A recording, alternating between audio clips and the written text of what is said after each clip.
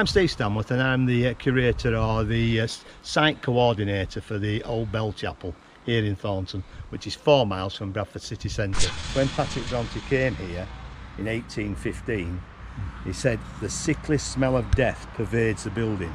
There's a crypt in the floor. Okay. So there are actually bones on the shelves underneath there.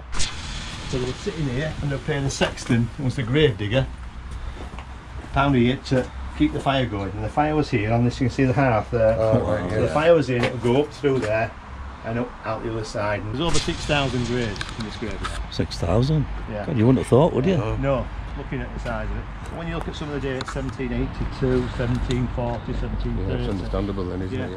But at different times you've got different stones. Yeah. As you walk through, there's a secret passage here. Right.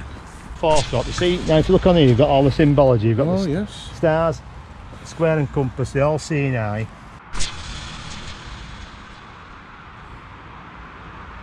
Sort of planted and done over the years. Now we've got a team of about 5 volunteers.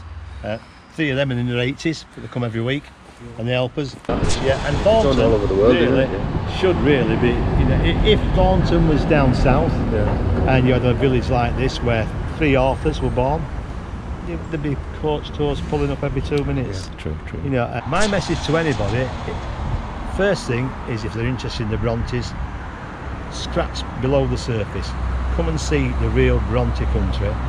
And if you're interested in preserving a piece of Bronte history and you like to volunteer, save yourself a gym fee, come and help the volunteers on a Saturday.